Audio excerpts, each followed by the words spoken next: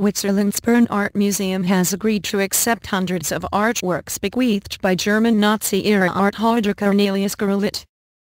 Mr. Gurlitt, the son of Adolf Hitler's art dealer, had a large stash of works by artists including Picasso and Monet. A Bern Museum spokesman said pieces looted by the Nazis in World War II would not be permitted in the museum.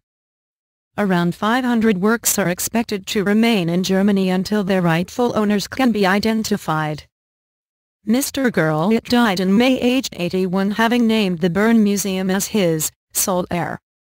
The Bavarian authorities seized some 1,280 artworks from his Munich flat as part of a tax evasion probe in February 2012.